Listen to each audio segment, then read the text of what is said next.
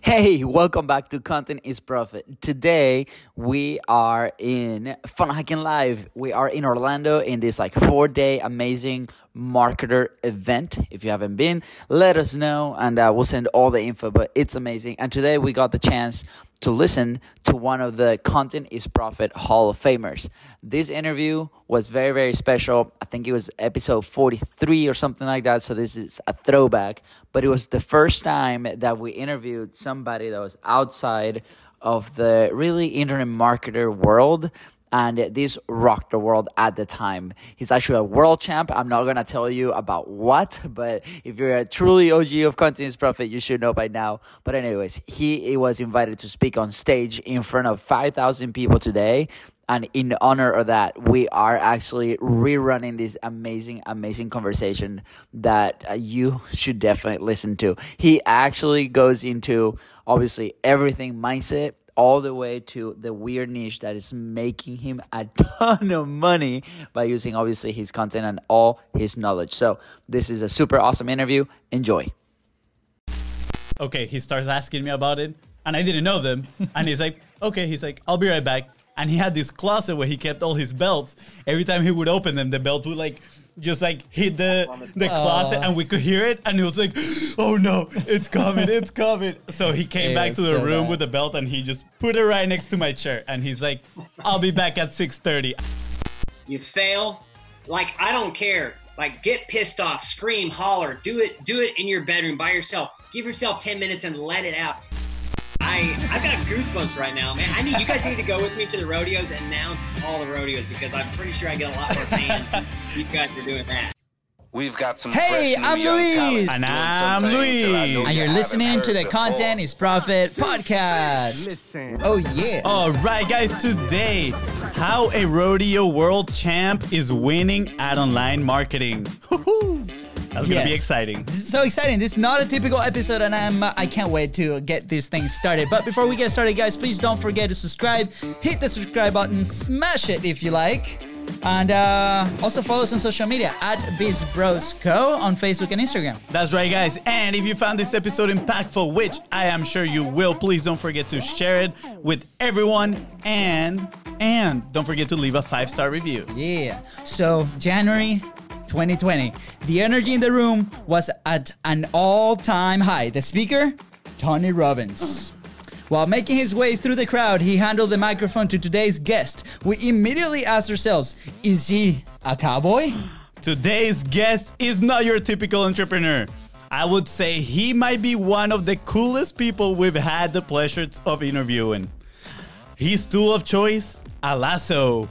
His main office, a rodeo. That's right. Today's guest is a rodeo world champion turned entrepreneur with the mission of helping others become world champions as well. Most importantly, he is a Christian and a loving husband and father. That's right, guys. Please take your hats off and welcome rodeo world champion, loving husband and father, and the internet's favorite cowboy, Mr. Tyson Durfee.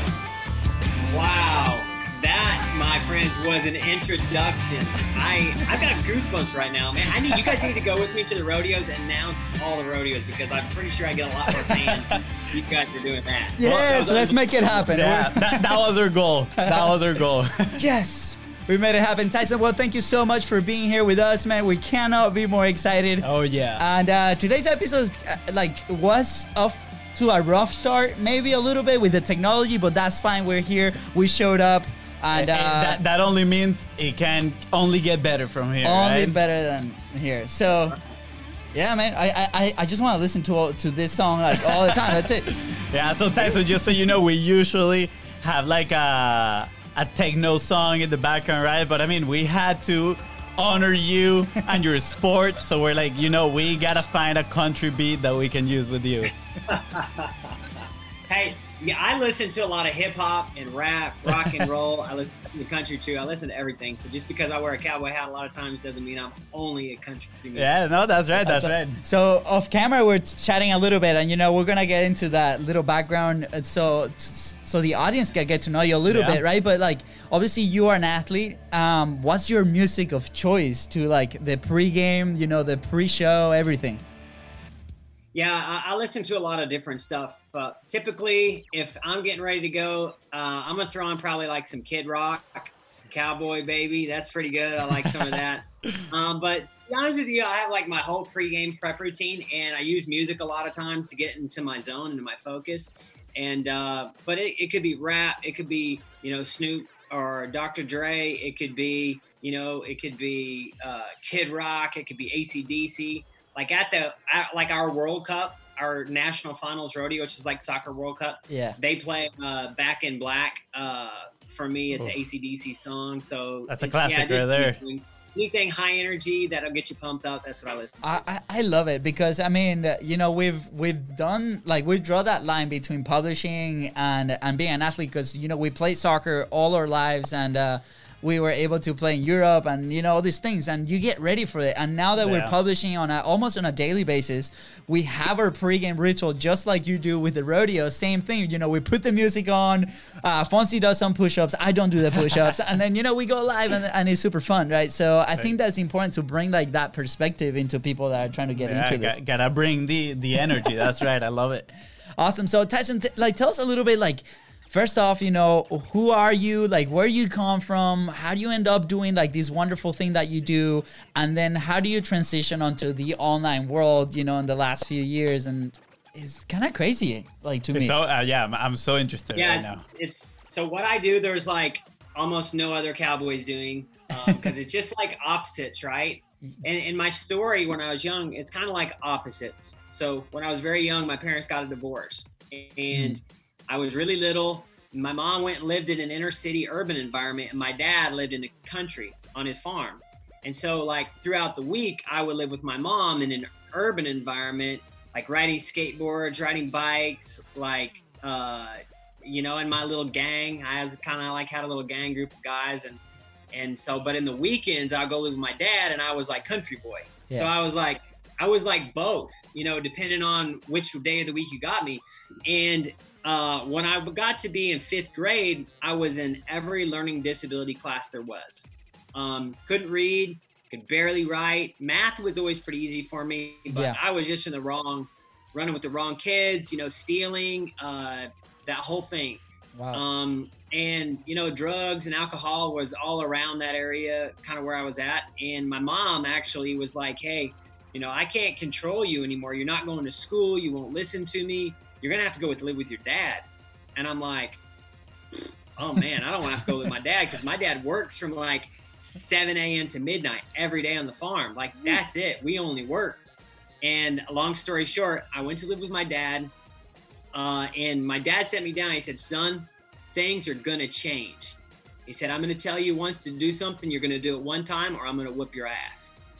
I don't know if I can say that on your show. That's fine. You can do whatever. Yes. Hey, we grew up that way. We grew up that way too. We feel it. Yes. So like my dad is like this rock hard cowboy guy, right? And I thought he was bluffing.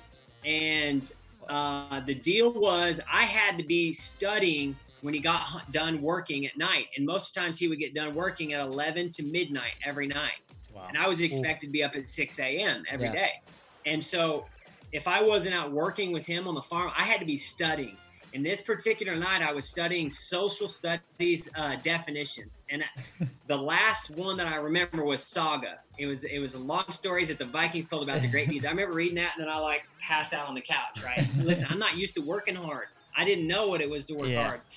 And I'm like 5th grade, and my dad comes in there, and boy, he is pissed that I fell asleep.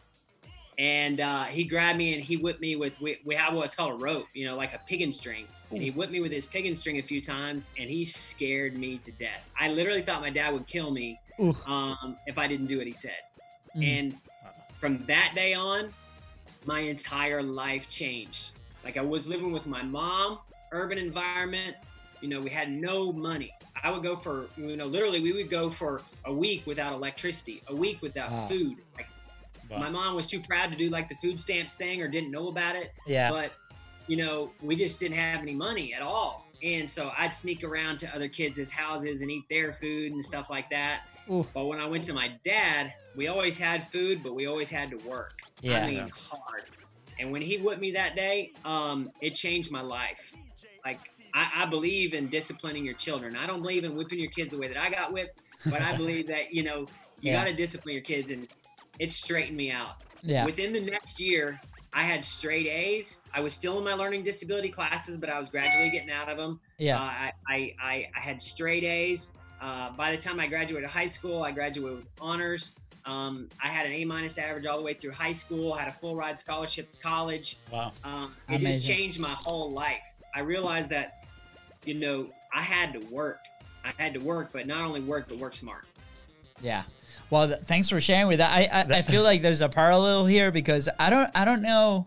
We're from Venezuela, right? So the whole different systems, educational system, like different. But our dad was like really strict too. I feel the discipline aspect was pretty similar. Pretty similar, yes. Like leather belts. But it's okay. We love our dad. Like we're okay. We're fine. We turn out fine, right? And I think like that work ethic, right? Like that's so important growing up. And I feel like today that might be one of the things that can be really challenging to get from kids nowadays. Because like, talk about attention spans, talk about distractions, talk about different options. People like messing with your family environment, right? Outsiders. So thank you for bringing that because I don't think that's like a typical story. Yeah. And now we can see the result here in front of us, a world champion, right? Yeah, exactly. Not only that, but a successful businessman too. I relate to that story a lot because I have a very similar story. I mean, I got whooped a lot of times, I'm not gonna lie. So, our dad grew up in a military school, right? So his tactics were a little on the military side, right? He's like, I mean, you need to do your bed, and if it's not perfect, he's like, I'm gonna throw it all on the ground, and you're gonna like start all over again, right? And I remember this one day that I had to study. I think they're called prepositions. I didn't learn them at the end of the day, but I had to study them. And we were taking like martial art classes. It's called Tai Chi, and I remember my dad comes and he's like, okay, he starts asking me about it. And I didn't know them. And he's like, okay, he's like, I'll be right back. And he had this closet where he kept all his belts. Every time he would open them, the belt would like, just like hit the closet and we could hear it. And he was like, oh no, it's coming, it's coming. So he came back to the room with the belt and he just put it right next to my chair. And he's like, I'll be back at 6:30. And I was like, what? Like, do you expect me to focus? Mind games, mind games. I was like, do you expect me to focus with this thing in my chair? Yeah. Whatever. I mean, at the end of the day, I didn't learn them. I got my butt whooped. But, I mean, it's a good lesson, right? For me specifically. I love my dad. I am extremely thankful for the education and the discipline that he taught us. Yeah. And we wouldn't be here. This is that appreciation moment. Like, we wouldn't be here if it wasn't for the education that our parents provided. Here's the thing. We got to be thankful for what our dads did for us because they did it to us when we were young, and real life will do it to you when you're 30. Yep, real that's life right. Will kick you in the ass, man. And the people that shelter the kids too much, they're setting up for failure because when they get out of the real world will whip their ass. And unless they're ready to take it, and they got a thick callus like on their mind, they're gonna like think that everything's coming to an end. Yep. When it's not that big a deal. All you gotta do is pick yourself up and keep climbing and keep going, And that's right. And that's really the definition of all my success. It's just the keep going attitude, never quit, never give up, keep hustling. I agree. I love that. My dad actually has a saying that I remember him telling my older brother, not this one right here, another brother that we have, when he had his first kid. He said, "Look, Mario, it's better for your kid to cry when he's young than for you to cry when you're old." And I was like, whoa. Like, I mean, I was like 12 at the moment when I heard that. And I still remember that. I'm like, wow, that's intense, but it's so true. I love it. So Tyson, like, so you go, how a kid from the city, right? Obviously, we know the start of like this like hardworking dude. How do you get into rodeo and why? Yeah, so my dad is a trainer. My dad actually trained the horses that a lot of the guys compete on, right? So we grew up, we would train like 30 horses a day. And the thing about training horses is, like, there's a lot more work other than just riding the horse. Like, that's like a third of the work. The other third is like cleaning up all the poop. Yeah. Like, horses crap everywhere, man. On all the time. So like cleaning the stalls, you know, cleaning up after the horse, brushing the horses, feeding the horses, you know, putting shoes on the horse, like everything revolved around taking care of these animals. So from the time you got up at, you know, 6 a.m. or 6:30 out the door, like, it was take care of the horse to take care of the horse. And a cowboy will always take care of his animal before he eats. I'll show you a real cowboy. Somebody who leaves their house, if they've eaten before their animal, they're not really a true cowboy. Cowboys always feed their animals before they take care of themselves. That's just the way it is. Wow. And it taught me that I had to live for something more, right? I had to live and take care of other things that a lot of things depending on me. So we get up, we feed the horses, and I would work, you know, and my dad, it was kind of like borderline like slave labor, you know. I remember being like 10 years old and being midnight and still working at midnight, but I had to be up at 6. But I'm thankful for that. I would never do that to my kids, but it taught me that, hey, if I want to get ahead, of this guy, simply have to put in more effort than that guy. Yeah. Right. So when I started roping and competing, I thought, man, all right, I know that when I graduate high school and I join the pro tour, I need to have some cash, like serious cash. Yeah. I'm thinking, how much do I need? 30 grand. All right. 30 grand. I need to save 30 grand by the time I'm a senior in high school. And I start most of my days 4:30, 5 a.m. and I would practice my tying, which meant I would practice what I do in the rodeo from like 5 to like 7. And then I would feed all the animals really quick. And then I'd jet off to school. And as soon as I got out of school, I'd go like shoe horses, which meant like I would like trim their feet and do all that stuff. And I'd make a few $100 every day after school. And then I would go home and work for my dad. And then after I got done working for my dad, then I would, you know, get about 4 or 5 hours sleep and then start the day over again. And I did that for years. But I realized something. As I began to watch my bank account grow, I knew that the effort that I was putting in that the other high school kids weren't, I seen that there was just like a separating factor. Yeah. It was not easy. I had to work my butt off and I failed astronomically many times. But I never like let that failure like get to my mind and say like, hey, you're never going to make it. No, I'm just going to do it again. I'm just going to do it again. And it's so important. And if I could tell a young person nowadays, it's like, who cares? Who cares if you're heavy and you're in middle school? Who cares if you're scrawny, skinny little kid? Who cares if you have no money? Because I've been there. Yeah. Right. I think that's so powerful. Sorry, go ahead.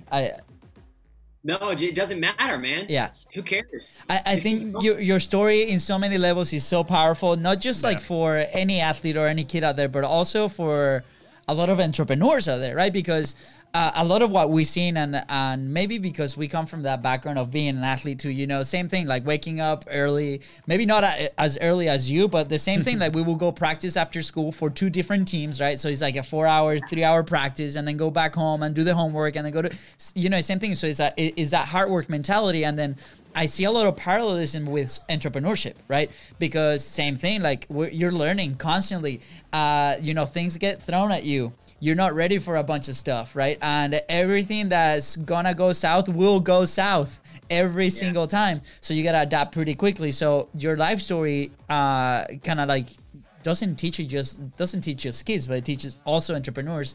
And I think it's a great example that we need to all follow. Yeah, no, I love how, I mean, your story is literally that of putting in the work, right? Which I feel that nowadays, and we've mentioned this in previous episodes, a lot of people just don't want to put in the work. I think they have I don't know, they live with the mindset or perspective that entrepreneurship is a game that you come into and you're going to have a quick success and you're going to be done for life, right? And it's not like that. It's literally that, again, in soccer, what we say is you got to be the first one to get on the field and you got to be the last one to leave practice, right? And I'm sure it's the same, what you were talking about. You were waking up early, putting in the work.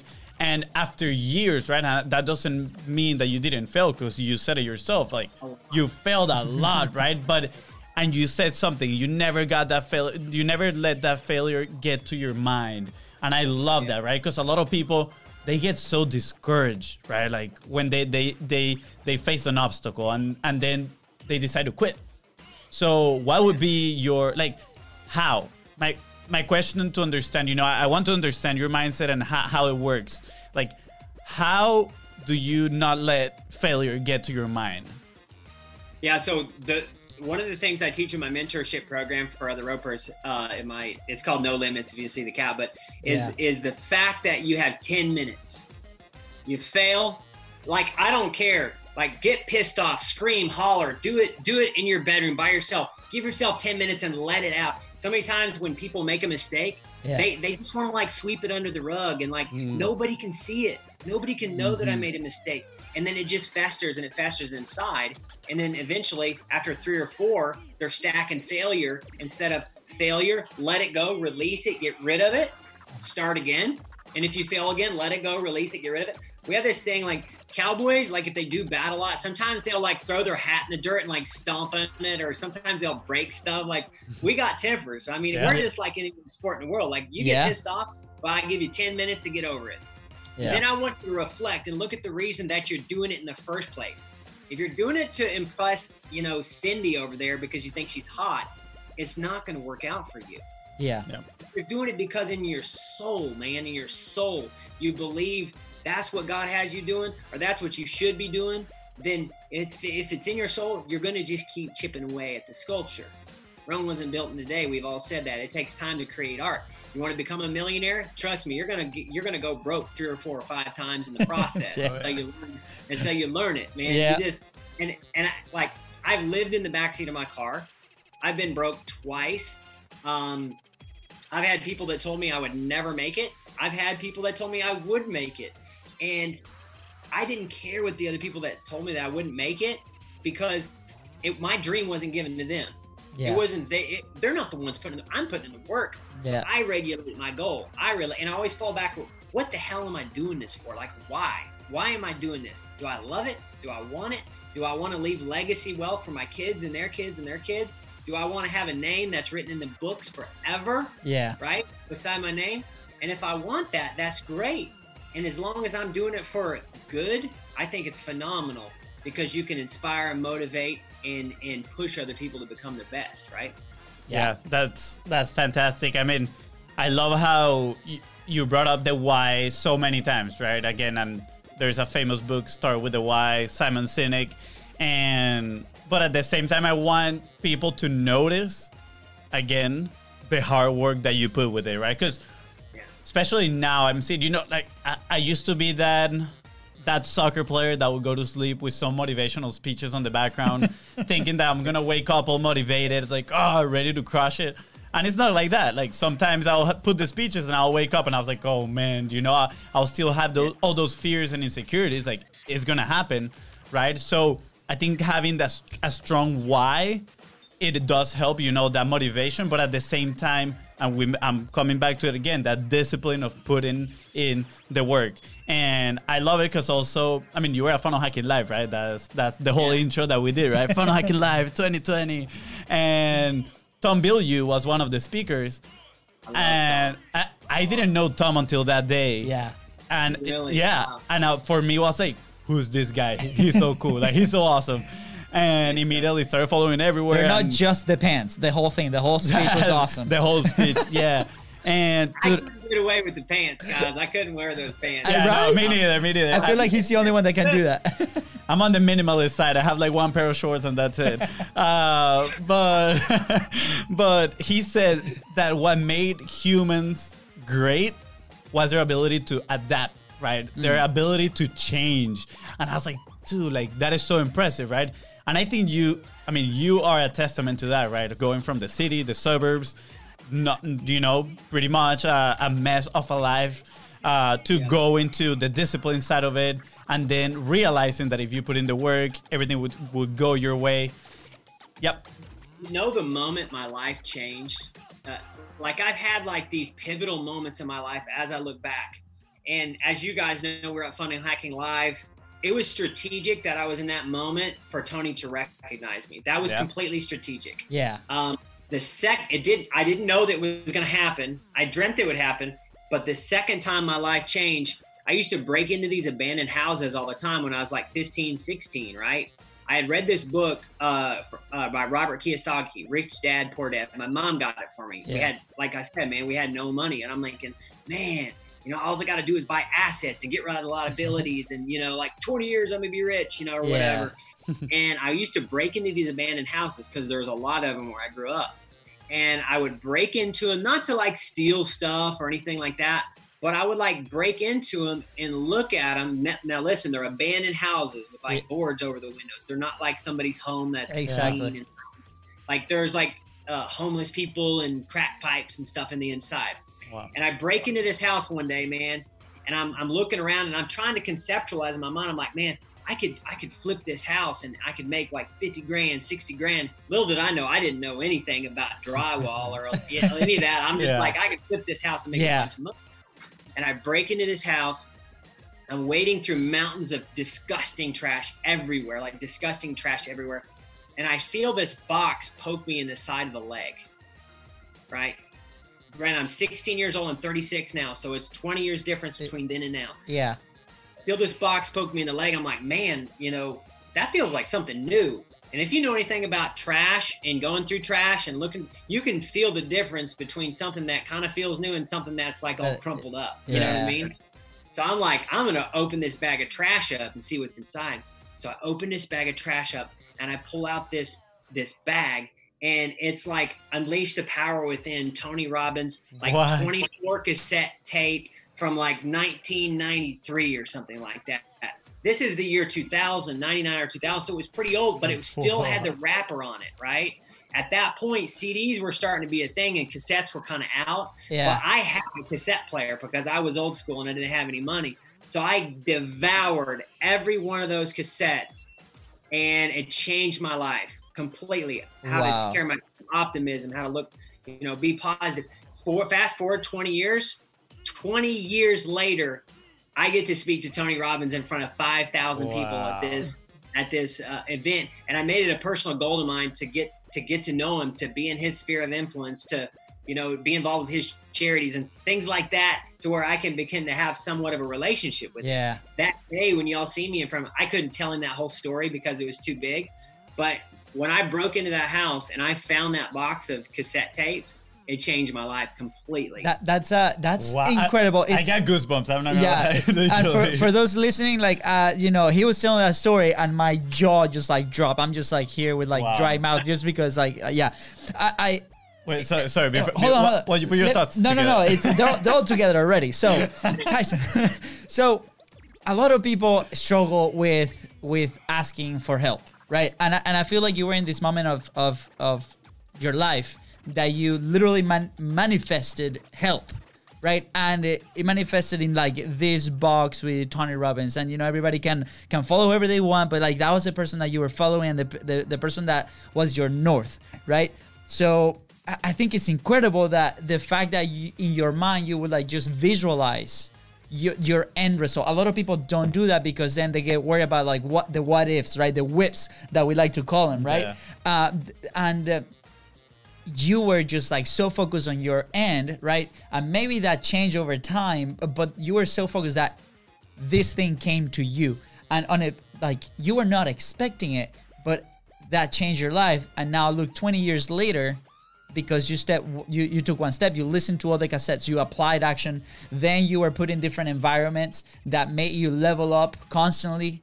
You were okay with leveling up and failing, right? And getting it out of your system and trying it again, and look at where are you now? So sorry, that was my thought. Oh no, man! I just wanted to get it out there because like it's just the fact that you can manifest it, and this thing just happens, right? And not all has to have an explanation. Yeah, I don't. Man, I love this. Is probably one of my favorite stories we've had in the podcast. Not gonna lie, I got goosebumps. And I mean, growing up, our mom would always tell us everything happens for a reason, and it's always because of the best of reasons, right? Again, obviously that comment comes down to perspective. We can perceive anything that we want as positive or negative. You know, you could have easily ran into that situation, those cassettes, and be like, wow, who was so wasteful to throw all these cassettes here and leave? Or Yeah. you could took the positive approach that were like, wow, thank you so much to whoever threw this away. I'm going to take him home and I'm going to learn everything that I can. So first of all, I absolutely love the story. And again, like my brother said, it doesn't really need to have like an explanation, just the fact that you took action through it. And again, talking about change, right? We were talking about change.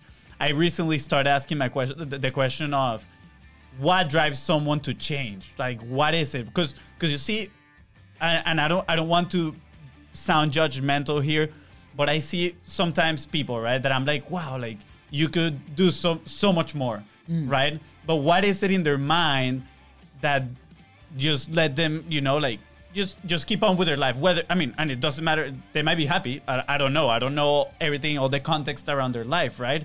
But I'm like, wow, like you have so much potential to do this. And then you see somebody else like, what is it? And some people that have potential, they talk to me and they are, you can tell that they're just complaining, right? They're being negative on a lot of stuff. And I don't want to like be like, hey, no, but you should do this, X, Y, and Z. Like unsolicited advice is not always good. But I'm like, wow, like what is it that they need in their life? Like what experience, you know, or what do they need to come up with, you know, Tony Robbins cassette for them to get inspired and change? What do you think is that? What do you think make people change? Yeah, that really, you know, change is a difficult thing for a lot of people, and there's many reasons for that.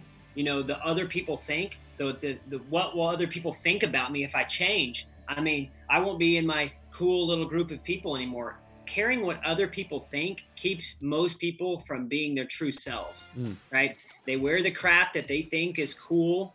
They spend too much money for it. It keeps them broke. Yeah. They buy a fancier house. I lived in a horse trailer for 7 years. For 7 years. Wow. While I saved my money. I don't give a damn what anybody thinks. Yeah. I'm going to do me at 100%, not do me at 50% because of what somebody else thinks. Yeah. That's the number one thing. The second thing is fear of failure. People get in these lanes in life where they're like, this is what I've done. This is what I've always done in the past. This is what I got to do for the next 30 years. Without fail, if you do not adapt, if you do not grow, you will get left in the past every single time. Within my sport, and you guys have probably seen it in soccer, the techniques that worked 20 years ago probably don't work is a little different now. Yep. Different footwork. You know, I mean, I follow a bunch of soccer people on Instagram. They're always doing these badass tricks and stuff. I'm pretty sure that probably 30 years ago, nobody did all that stuff, you know, because it can show off as much. And so things changed. My sport has changed astronomically. I became a world champion at my 9th trip to the national finals rodeo. Imagine this for a second. If you made the World Cup 9 times and failed 8. Yeah. Would you have the fortitude to go and win the 9th? Or would you listen to everybody else and say, oh, you know, they failed 8 times, they're probably going to fail again. You know, their coach isn't a winner. They're not going to win this time. And so I had to change. I had to change my approach. I had to change everything. And really, I learned that if I did not change my life, I might as well not live the rest of my life. Because I'm not comfortable with just being, you know, one of the good ropers. And granted, I've been one of the best for a long time, and that's great. But I want to be the best. Yeah. Yep. Or at least the best that I can be. You know, if that gets me another world championship, that's great. If it doesn't, that's okay too. But I'll be damned if I will not give 100%. Yeah. And the thing is, I see those people too, man. Family members that have alcohol problems or just not living in their purpose. You know, they do something because they make just enough money to keep them comfortable when they don't know that comfortable is really, it's really dangerous. Yeah, I was going to say that exact same word. And so, you know, I think those two things really keep people held back. And a lot of times in my life, I got all these mentors, right? And I never met them. Like I never met them. I don't know TD Jakes, but he's been a mentor of mine. I don't know Tony Robbins, but he's been a mentor of mine. I don't know. Well, I do know Russell a little bit, but from ClickFunnels, but I don't like really know him. You know what I mean? We hung out one time, but I would ask myself, if I'm in a pressure situation, what would Tony do? What would Russell do? And if I'm doing what I think they would do, then I'm probably doing the right thing. If I'm not, then I need to change my actions to get the result that I actually want. Yeah. Right. we all know. I mean, if you're in a stressful situation with your business and you said, what would Tony do right now? And you went and researched it, you could find the answer without even talking to Tony. Yeah. But you can guarantee that's probably what he would say. Yeah. And so I've used that my entire life, whether it was working on my speed and agility or my business or my savings or whatever. I would ask, you know, what would Dave Ramsey do? What would Tony Robbins do? What would T.D. Jakes do? You know, Yeah. what would Eric Thomas do? Like, I had all these things. I love it. And it would always keep me on the straight path, you know? Yeah, I love that. I mean, again, I'm going to bring another speaker from Funnel Hacking Live to the table here, Ryan Holiday. Yes. I mean, we had a book from his at home. I've never read it, and then after I met him, after I saw him at Funnel Hacking Live, I was like, okay, I'm sold again. Like, I'm gonna just Need to go go do it. and research this guy. And he talks about mortality, right? Like, because he's a philosopher, so it's like, okay, if you see yourself in your deathbed, what do you want people to think about you, right? And that's gonna drive you to take the same actions. So I'm relating this to what you told me about the mentors, and it's pretty much the same, right? Like, because you're looking at your mentors, which pretty much represent where you want to be in the future, right? So taking in consideration where you want to be in the future, what will be the actions that you need to take to get there, right? And I'm seeing like, wow, like that relates so much to what Ryan Holiday talks about of your deathbed, right? Like, how do you want people to remember you? And when you ask yourself that, you're gonna be like, okay, then I need to do X, Y, and Z actions so I can get there, instead of, let's say, be comfortable and maybe spend the whole night watching TV or do something like that, right? Yeah. I love that. I love that. So how does someone pick the mentor, right? Because like nowadays there's so much noise, right? I mean, the podcast is called Content is Profit. There's a ton of content out there, easily accessible for a lot of people, and we had that issue where like we couldn't figure out who was the person that we needed to follow, and then started filtering. And you know, for us, we had a system that we finally got somebody to do it. But how did you pick your mentors? Was it just by accident, right? Or is there something that you look for or you recommend people do when they're looking for these people to follow? I'm going to tell everybody right now that you can always judge a tree by the fruit that it bears. Mm-hmm. Look at the fruit. Do not be misguided, right? And with, you know, YouTube and Instagram and all this stuff, you know, people can make it look like they're the real deal, right? People can really make it look like they're the real deal. Yep. And, you know, maybe they will be someday. Maybe they're fake it till you make it method. And my wife's in the music business.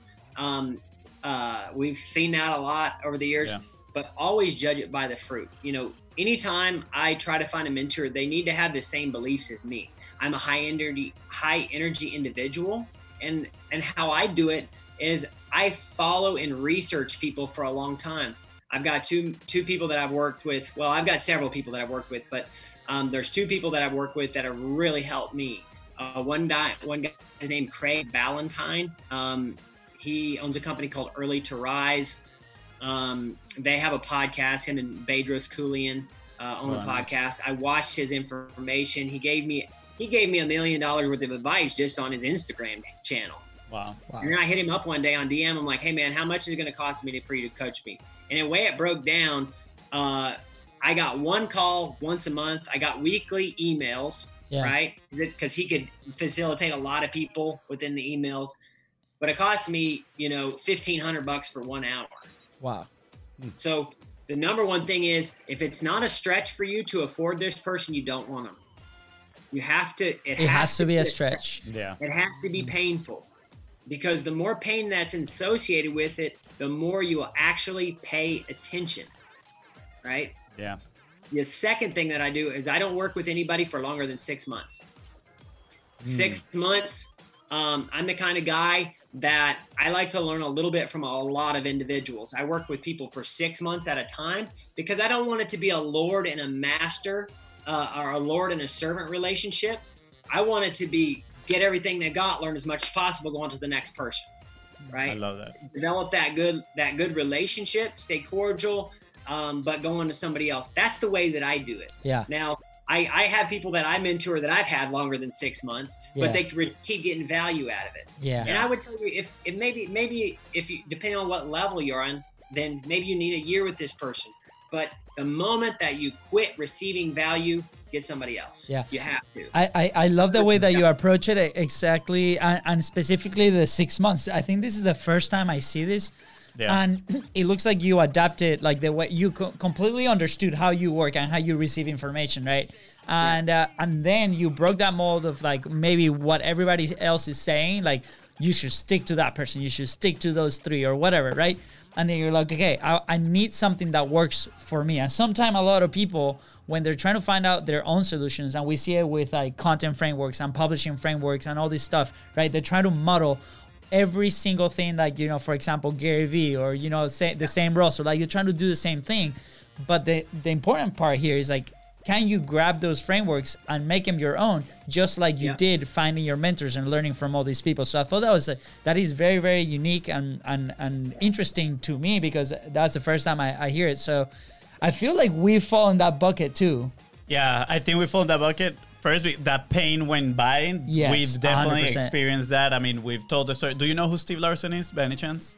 Yeah, I sure do. Yeah, with ClickFunnels. Or Yeah. used to be with ClickFunnels, now doing his own thing. Yeah, correct. So we went to his event once, and he pitched his mastermind, right? His big offer.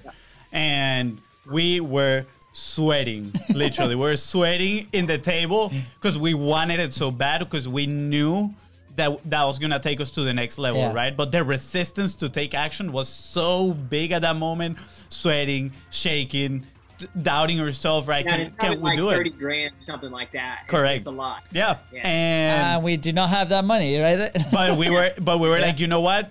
Let's do it. Let's do it. And that has led us to take so much action to implement actually what we're learning. Yep. Yeah, and this is the point where I want everybody to realize something, that growth only comes through stretching yourself. Whether it's putting up the money to be in this mastermind group, that's fine. But be careful. There will be a lot of guys that just take your money and run, right? So do the research, know the person. If they have books, read it ahead of time, but constantly stretch and grow yourself. Like I read, I can't read very well, but I do read a lot. Let's put it that way. I'm dyslexic, as you guys know, because I had this call at a different time than y'all had it. And no worries. I'm ADD, but the thing is you just have to stretch, man. If you want to learn a new technique, you got to be thrown in the fire. Yeah. You don't look at the fire as a bad thing. The fire is a good thing, right? Yeah. I love it. Without being stretched, without being burnt, without being, financially tapped out, you're not going to grow. Yeah. That Maybe is it's so the true. fear of losing everything that you got that finally teaches you how to save. Yep. Yeah, I mean, I lost my life savings twice. yeah, exactly. And you know, look at you. I mean, you it looks like you put yourself in these situations where you have to perform, right? You have to take action. And we like this saying, putting yourself between the sword and the wall. Like you have to move, you have to do something, because if not, that's it. It's game over. And you repeated that pattern over and over. And I'm sure that you do with your students over and over too, right? That's why we love sports, man. Yeah. That's true. Sports. Yeah. You love it when you're back against the wall and you have to do something in the last second in the last game. Yeah, I got so many stories I can tell you guys. We're gonna have to do again part 2, part definitely. 3. Part 2, we can do this. All stories about those moments. I love it. Actually, let me tell you a really funny story, just really quick. Let's about do it. Stretching yourself, right? Let's do it. So, yo hablo español, yo falo portugués, right? I speak a little bit of Spanish. I speak fluent Portuguese. When I was learning Portuguese, I fly to Brazil. Yeah. And it was right after our World Cup. I'm going to call our finals World Cup, or NFR, National Finals Rodeo. I fly to Brazil because I want to party and have fun and meet Brazilian girls and all this crazy stuff, right? I wanted to do this. And they are crazy.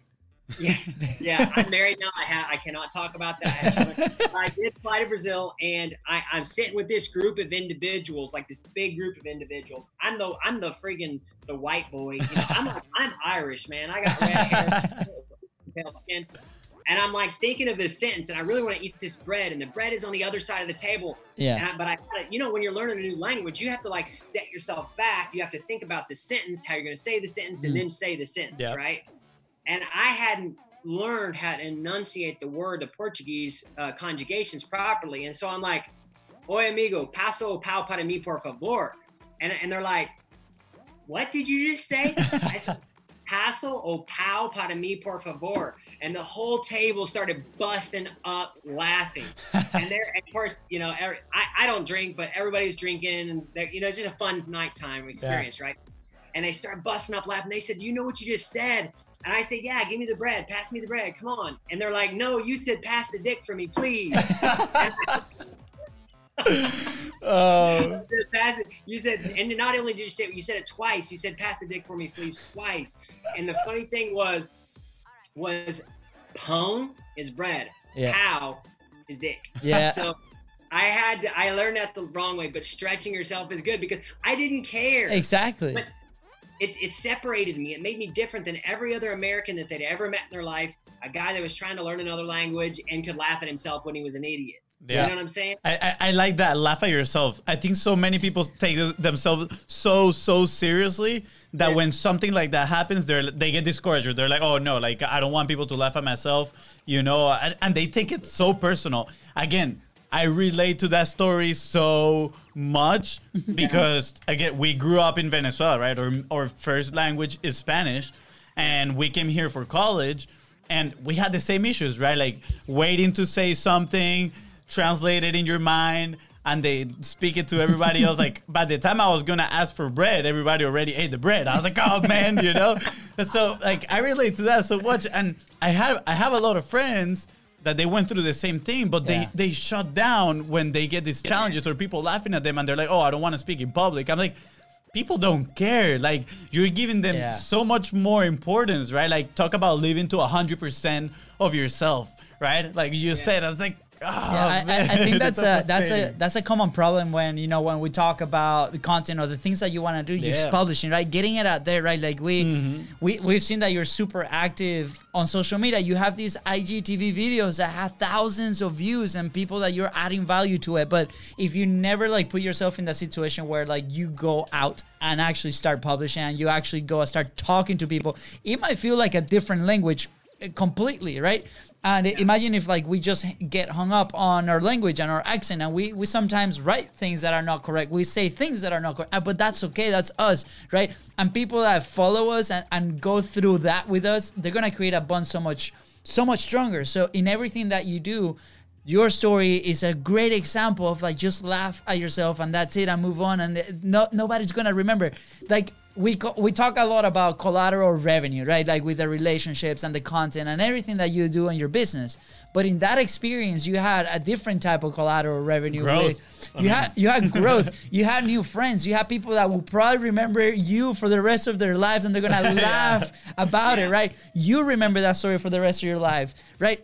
And then you were able to teach from that story. So all of that, there's so many positives, just like Tony says, like stack the positives, right? There's so many positives out of that one negative, and that a lot of people sometimes, I think, like miss the mark. So thanks for sharing, and I'm sure like we need to do a second for sure, like just to hear your stories. The next episode is gonna be in Spanish. And we just need to do like an episode on just storytelling, because you are great at it, by the way. Yeah, we're both like, like tell me more. Please, just tell me more. I want to know more. I want to transition a little bit on. Wait. Before we transition. Do you know what I'm gonna be transitioning for?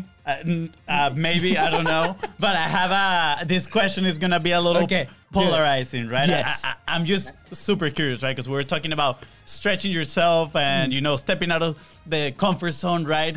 What do you think about second place trophies? Ooh, and medals for everybody. Yeah, so second place trophies are a funny thing. In my sport, most people don't have money. Like most people are humble beginnings, work hard, and for me, if I had to risk not getting a paycheck over winning second or third for the first part of my career, I would go get second or third every time, because I knew first place paid $5,000, but second paid $3,500, and $3,500 would get me enough money to go to the next competition. Now, it wasn't until I had enough cash in the bank that I could afford not to win anything that I began to look after first place. Now, I became a world champion at 32, but had I developed the mindset that I'm here for first and I'm here for championships at the beginning, I would have 3 or 4 world championships by now. Since I won my first world championship, I've been in contention for another world championship every single year since. Wow. Amazing. Last year, one of the guys that I teach and I mentor beat me out of the world championship by 0.2 of a second over 10 days of competition. You have to tell him your rate is gonna go up like 200% after that. Yeah. But the thing is, I don't really believe in like, participation ribbons. That's not my way of doing things. I just can't. I can't honestly look a child in the eye and tell them that I'm doing right by them by giving them a participation ribbon. Right. Yeah. Hey, that's awesome. I'm glad you got out there and you know what? You sweated and you worked hard and you did it, and let that sweat be the reward that you need. Right. Oh, I agree. Parents. The problem is these parents want to give them the participation ribbon for just being in there when the parent really just needs to tell their kid they did a damn good job. And if their parent would say that to the kid, they wouldn't need the participation ribbon. Yep. You understand what I'm saying? Yeah. And so I'm kind of like, I've been on both sides of it. I paid all my own bills since I was 12 years old. Wow. My own clothes, my own food, my own everything since I was 12 years old. And the more I believe, and I might be wrong, everybody's got an opinion, that's okay. Yeah. The more we teach our people that they should get rewarded for not, winning, the more we're raising a generation of individuals that when life hands it to them, they're going to get their butts kicked. Yeah. Yep. And it's going to be harder when they're 30 and 40 and 50 than it is when they're 12, right? Yep. I love what your dad said. It's better to cry as a child than to cry when you're a grown man. 100%. Yeah. Just so you know, we agree 110% with you, because I mean, the participation in that sport should be reward enough for you to like do it, right? Like that's it. And then, the effort, right? Like the parents have to praise the effort, and then say, okay, how can we make it better? But you cannot get, like you said, a participation medal or something, because like that just breeds complacency, I guess that's the word, right? And then the kids are gonna be like, oh, I'm gonna get something just by showing up, and that's not life. Like you're saying, like that doesn't translate to life. Yeah. I have a daughter. My daughter's 3 years old. I have 2 daughters. One is Praise. My old daughter is Praise Royal, like Praise the Lord Royal. And it's also a family name, Royal. And then my little girl's name is Risen, like the King is risen. Yeah. Love it. Beautiful. And so I'm very much a Christian. I'm a little bit, I don't cuss a lot, but the natural me likes to cuss. But when I look at my kids in the eye, I tell them, listen, my daughter's kind of got this thing. She's 3 years old, and she says, Daddy, we can both be winners. And I said, honey, that's not the way it works. And I tell her this all the time. I say, baby, there's always a winner and there's a loser. And it's okay to it's okay to lose. Yeah. Just because you lose doesn't make you a loser. Just because you make a mistake doesn't make you a failure. It's only a loss or a loser or a failure when you quit without the goal that you want. As long as you keep going, you have a puncher's chance to win. And when I look at my daughter in the eye, if I was to tell her we could both be winners at a competition, I would be lying to her face. Yeah. Yep. It's not the way the world is. Yep. Yeah. Thank you for that question, Fonzie. Yeah, I appreciate it. Yeah, that's good. That was good. So, well, I guess now I can transition. Yeah, now you can transition. Now the transition is going to feel like, not a good thing, because this question was amazing. Okay. But anyway, so I think we can go along that way just for a little bit. Obviously, our hour is kind of running out. I want to be super respectful of your time. But I want to transition into the business side, right? Because we touch on your athlete side, on your mindset, on the things that you do to set you apart. I mean, for God's sake, you're a world champion. I mean, incredible, right? So what are those things that you took over on your business side? And tell us a little bit, like, what are you doing to help? Because I'm very interested. You teach something like very specific. And when we talk about, and I remember, when we kind of exchanged some messages, or what I saw was at least 6 figures teaching this thing that is very specific. And when we talk with a lot of businesses and people that come to us with like, hey, how do I monetize? How do I monetize my thing? And we go like, go niche. And we had that same problem, right? Oh no, that's not gonna be enough. So I want you to tell us, like, what do you do? What do you teach now? And how did that like became a thing? Yeah. So what we do a lot of different things, right? So, and I'm gonna keep it very basic for a moment, and then I'm gonna get into big picture stuff. So, if you're an athlete, if you have a name, even if you don't spend a few years building brand, build brand, deliver value. Don't ask for anything. Don't charge for anything. You can't come at people with a price before you produce a product, right? Yeah. So take time, build brand up front, 100%. I spent 10 years in the rodeo industry building my brand. I knew that I wanted to transition at some point into personal motivation, personal inspiration. And I thought, why don't 2 years ago, I start doing these motivational videos, start writing more, do blog style posts on IG, and just see where it goes. Yeah. Well, I mean, it blew up. I mean, I went from maybe 50,000 followers to, 12,000 on IG. I got to 450,000, I think, on Facebook. Yeah. But I never asked for anything. I never asked for a dime. I was building brand. I was providing value year in and year out, and I just didn't ask for anything. Now, once you've provided that value, then it's okay to ask for, to offer something. You really don't have to ask, just offer it. Yeah. Make sure the offer is structured the right way, right? Make sure you understand your audience and what you're offering fits the audience, and you can use psychological triggers to pull that offer out of people. I'm in a sports environment, so if I deliver a product that helps on mindset, that creates productivity in the arena, I can sell the crap out of that. Yeah. If I'm teaching people, how to swing a rope and how to throw a rope to urban people, that's going to be difficult. That's a cold audience. You got to, and anybody out there, if you haven't read, .com secrets, expert secrets, any of traffic secrets, copywriting, any of that stuff, Yeah.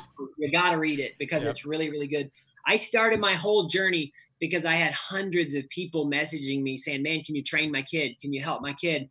And I'm like, no, I can't, because my time's so valuable, and I'm already 200 and some days a year on the road.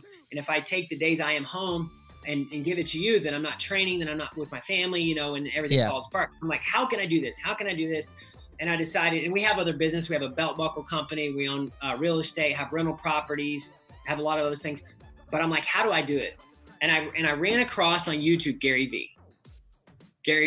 And I don't know Gary Vee. Like, I listened to Gary Vee the first time. I'm like, this guy's an ass. I don't like this guy. He's so stupid. But then I run across him again, and he said something really smart. And he was like, I don't care if you want to do anything in the world. It's the internet, dick. Like that. and I'm like, duh, it's the internet. And so I'm like, and then I see this ad by Russell Brunson. It was like talking about his expert secrets book. Mm-hmm. And I'm like, all right, well, I'm going to buy this. It took me 6 months to figure out how to build a landing page. I would get up at 5 a.m. every single day. I'd work on digital media for 2 to 3 hours before my day started. So I didn't take out of my training. I didn't take away from my family time. I didn't take away from my other businesses. Wow. Within 10 months at working 2 hours, about 2 to 2.5 hours a week on my digital business, I did over $100,000 in sales. And there is no like products, like it's all info products. Yeah. And I don't care if you're a carpenter or you're a real estate agent or what you do, man. You can go online with your business. There's so many tools. If you're willing to get your ass kicked for about 6 months, go to events and meet people. You can find people to help you, but you can build a landing page. You can connect it to ClickFunnels. You can build a funnel. You can build a course out on Kajabi or Members Pro, or whatever you want to do. And you can start selling what you have. And it's so much fun. Yeah. Like, I think that's so much fun. I think that's a big element too. Cause I mean, 6 months, 2 hours before everybody gets up, right? Like it has to be fun too. I mean, obviously you grew up with a different background too of like the working, the hustle, like the work hard environment. So you add that mentality to, I'm doing something that is providing value, that is solving a problem. And on top of that, I'm having a blast. I mean, who wouldn't do that, right? And I feel like a lot of people have trouble trying to find that thing. So it took you a second to find it. Like, and it was like, I feel like it was in front of you this whole time. It was. It totally was. It was in front of me because the people were telling me what they wanted, but I just didn't know how to get it to them because I'm a cowboy.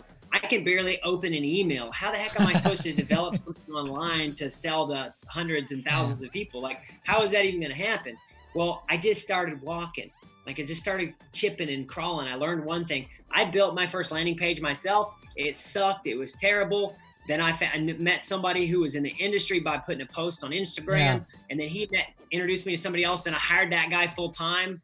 But it's important to know that every time I have a business or I start a business, that business has to pay for itself. I do not pull money from my other businesses to fund this business or that business or any business. From the beginning, it has to make money, right? Yeah. And once I got rolling, I've got 2 people that are on full-time staff. You know, my digital guy, which he builds my funnel, he builds my land, he does all that stuff now. And then I have a customer service lady, but it made money from the beginning. It wasn't like my real estate stuff where I had to invest like $200,000 to make 5% a year. You know what I mean? Like now that I know about the digital media stuff, it's like, I've loved real estate my whole life. I love it. It's great. There's a lot of tax benefits and write-offs and things that are associated with it, but damn it, you got to borrow a lot of money and it's difficult to get rolling. Whereas this immediately, bam, immediately. I remember the first time I made like $30, my first sale, and it went through my Stripe account and it automatically got downloaded to my bank account. I'm like, I didn't do anything. Like I had this video and these people love this video and they paid me for this video. Like once I shot it, I had like $50 in shooting the video or something. And it sold like hundreds of times. Like to me, it was like another light switch went off in my head and I'm like, why isn't my brother doing this? And then you're trying to get everybody into it. You're like, come on, like this is the way. I don't care if you're selling semen for cattle. Like you could build a tunnel to sell semen for cattle if you wanted to. I know that sounds stupid, but you could do that. You could do anything. I'm sure. I mean, I mean, we've seen some of the examples. Sorry, you were saying. No, I mean, guys like you guys are just, you know, I just hope your influence continues to grow because more people need to do this and get involved with this lifestyle because it is a lot of work. You can't replace the work, but once you get rolling, there's a freedom to it, you know, and as long as you're creating the content that you need and putting the videos out there and have a good process and a framework for everything. But you know, you say it's a lot of work, but I do feel that everything is a lot of work. I mean, go to college, right? Yeah, I mean, you're in there for 4 years, not making any money related to the thing, right? I have a dream for you, or I have a thought for you guys. How you pick your mentor? If your mentor is telling you how easy it is to make $1 million online in 6 months, just don't listen to that guy just because he has a Lamborghini in the background. Oh yeah. Or he flies, you know, he's posing on a private jet or whatever. You know, just don't listen. It's not about the money. It's about a lifestyle that's free. Yeah, right? I agree. And no shame on this, but what got us in the game, at least what got me, I'm gonna admit it. I have to. I saw an ad with a guy with a Lambo. Did you really? Oh, I was in college. I was in my last year of college, and I was like, I want to make money. I want to be free. I want to live life in my own terms. And I was like, you know what? Okay, let's buy the program. We didn't get the Lambo, guys, but there's no Lambo. But that's when change started, right? Because we got a little taste from a freedom. We started this service, social media marketing, at that time, and I didn't know how to sell. I didn't know how to build landing pages, but it gave me the belief that I could do it, right? And once I had that belief that I could do it, full disclosure, that like, they are not our mentors anymore. Exactly. From a long time. Full disclosure. And those people are smart enough to know that maybe they don't even like Lambos, but they know if they pose a Lambo, they can get more people to buy their stuff. That is true. There's truth there, but but I agree. Pick your mentors, you know, wisely. And I think we are at a point where we understand this game better, and we have been, I'm gonna say, we have been blessed to find the right mentors, right? We have the pleasure, you know, to connect with people like you, dude. Like, I'm mind blown by your mindset and your story. I think it's amazing. Yes. And I hope, I'm certain that this episode is gonna inspire other people that are gonna listen to it, and they're gonna be like, man, you know what? I can take my skills or my knowledge online and I can make a living out of this. But they're gonna know it, knowing they're gonna do it, knowing that they have to put in the hard work. Yeah, and I think we spoke about this on the other show. Sometimes a lot of people share their message just like you are right now, you know, with the hard work and stuff like that. And sometimes people leave, and they leave you, and they don't continue to listen to you. And a lot of people hit on themselves because they're like, oh my gosh, stay. Those that stay might be less, but those that stay and they're like agreeing with your message, those are the ones that you can really impact, like you've done with everything that you've done.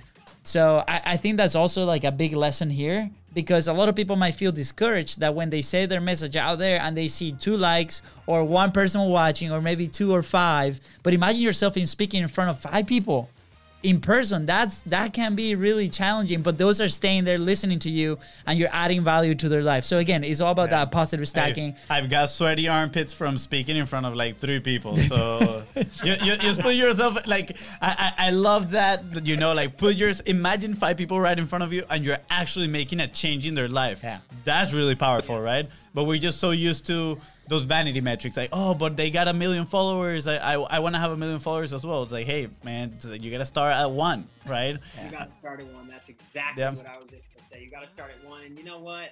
Listen to your audience. You're going to, like, if you have like 5 followers right now, and you start out and you post pictures of your puppies and your dogs, and you know, doing stuff with those, and you get like 3 likes, but then you post a picture of you, like, I don't know, doing 1,000 jumping jacks in 27 minutes or something like that, and it gets a bunch, then you know which direction you need to flow. Yeah. And the thing that you got to do is that direction that you want to flow, you have to make sure that fits who you are as an individual. Yeah. Well, Mm-hmm. don't just do it for the likes or the videos or the follows or any of that stuff. Make sure it's you as an individual, and just dive into it, man. And you know what? I hate the word influencer, because we're all influencers. That's true. We have kids, we have friends, we have cousins, we have brothers, and even if it's not on social, you can influence anybody, right? I don't care if you have 1 friend. If you have 1 friend, you can influence that person for the better. So that's the message I bring day in and day out. I will spit it to the day I die, because I'm a Christian, and I truly love people. I do. I love it. Love people. Awesome, man. Yeah. Well, thank you so much. How can our audience find you? How can they connect with you? Because after this, I really hope that people will start like following you and connecting with you, because what you do is amazing. On IG, Instagram, it's at Tyson Durfee. On Facebook, at Tyson Durfee. Twitter, at Tyson Durfee. Right now, I just have I have 1 product. It's kind of like my side hobby, and it's teaching people how to rope, right? And so any of you people want to learn how to rope, go to nolimitsmentor.com, and I can help you out. But other than that, you know, in the future, I want to do a lot of mindset stuff. I want to do some performance coaching for, you know, sales people, for athletics and certain things like that. But I'm going to save a lot of that stuff till when I retire from full-time, you know, professional rodeo. How many more years do we got you in the rodeo? As long as I'm one of the best in the world, I'm going to keep going. You know, I don't want to put a year on it, because I don't want to limit my, you know, it might be next year. It might be 5 years. I don't know. You know, I'm 37, and I'm blessed, a great family, that my wife supports me so much. And, you know, just as long as I'm healthy, thank you, Jesus, that I'm healthy. I stay healthy. I'm going to just keep going. That's doing amazing. what I love. We're going to have to go see you in action one day. Yes, I would love that for sure. We gotta catch the shows. I love it. So we have a little bit of a like last question for you. Obviously, the show is called Content is Profit, right? And we really want to encourage people. Like, we've been in that position where we're like really, really, really scared to start anything, right? Yeah. The business, the judgment, the fear of failure, everything. the accent, everything, right? So, where would you be without publishing? Man, I'd be that girl that sits at home with like 27 cats, you know, that don't have any friends. That's right. No offense. I love cats. But you know, truly the truth is you have to look at publishing your content as value for other people's lives. Like, you have wealth buried inside your mind and in your heart that you could give to somebody else and share with other people. And the more that you just keep it locked inside, the more that you're starving the people for the knowledge that you have. And really, for me, one day I realized, I'm like, did Jesus ever do anything by himself? And I was like, no. he was always out helping people, preaching to people, healing people. He was always a community. The community was everything to him. And it was always about the other people. And that's the way I went from like publishing like content like once, 2 weeks or 3 weeks to like almost a daily thing, was because I was like, listen, if I get a great thought and I can tell a story off that thought, I'm depriving people from helping them. Right. Yeah. And I switched it in my mind. I said, you know what? If I'm truly a Christian and I love the Lord, then I've got to be like that person. I got to be like that individual, and I got to put it out there. Yeah. And I'm not doing it for money. I'm not doing it for cash. I'm doing it to try to help people. And the longer you keep that message inside your head, the more you're harming society. So get it out. Put it to the world. Amazing. Yeah, thank you so much. That was great. We're gonna leave that as your action point, guys. Like, go ahead and put those thoughts that you have in your head, attach a story to it, and send it to the world. Perfect. Tyson, don't leave yet. We got 2 more minutes. But with that being said, guys, thank you. Whoa. I don't have the right song for this, but it's okay. We'll do this one. Let's go. Yes, guys, go ahead. Don't forget to subscribe to the Contents Profit podcast. Follow us on social media at BizBrosGo on Facebook and Instagram. That's right, guys. And if you found this episode impactful, which I'm sure you will, because it was extremely impactful for us as well, don't forget to share it with everybody, and we'll see you on the next one. See you guys.